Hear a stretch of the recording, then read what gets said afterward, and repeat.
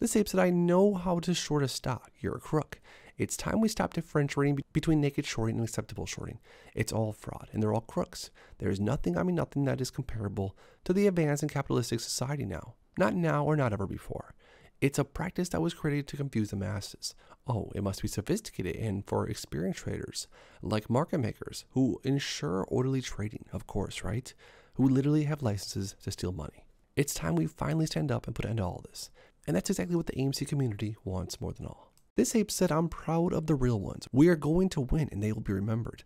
The sell-ups will always have a burning coal in their chests, knowing the path they chose and how they portrayed the light that attempted to pervert justice. The real ones will hold their heads high.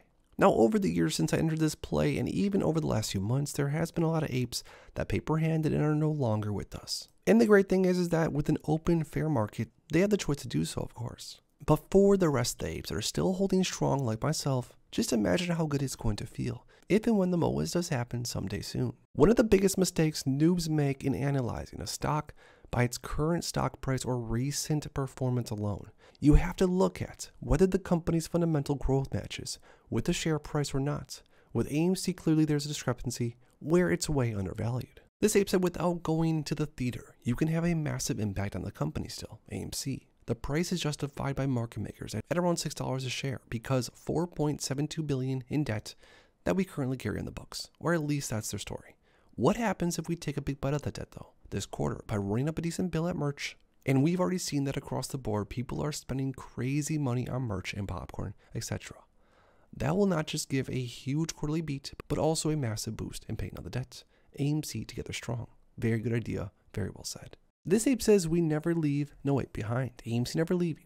Apes, it's simple, we leave no ape behind. We all need to remember that some apes may only have 1 to 50 shares. Every share is important. We all need each other to reach our goal. 500K per share, all apes eat. So this is an old classic screenshot that many of you older apes probably remember, but this was the original squeeze floors. It says 1K, self-gain, not crazy local news talks. 5K, 5 to 10% of the apes get wealthy, some headlines. 10K, 25% of apes might have life-changing money, national headlines. 25K, 50% of apes have life-changing money, worldwide attention, and of course FOMO.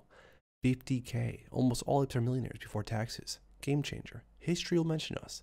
And 100K, once in a lifetime, everyone eats. Textbooks and classrooms will remember us and use this moment as a case study forever. Comment down below what your squeeze floor price is. Let us all know what you're shooting. This ape said, OMG, look at the OBV on AMC. It's at an all-time high. Please tell me how a stock with this high of OBV and the price tanks make it make sense.